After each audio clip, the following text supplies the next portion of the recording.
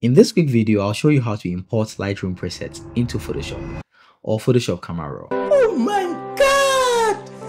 Wow! It is possible to use Lightroom presets in Photoshop CameraRaw. So if you've bought your favorite presets, let's say you've bought my YPC presets, which is awesome, by the way, some of the best presets on the market right now, and it's on sale right now, 40% in discount. Link in the description below if you want to check it out. In case you bought some presets like that and you're trying to use them, but then you're not very familiar with Lightroom, so you prefer to use them in Photoshop CameraRaw, there's a way to do it. Follow along.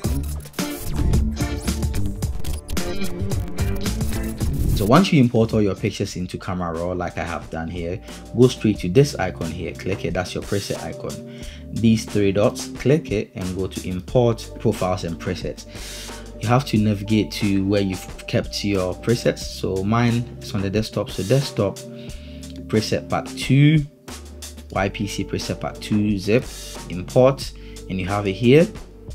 I'm going to go there again, hit import presets,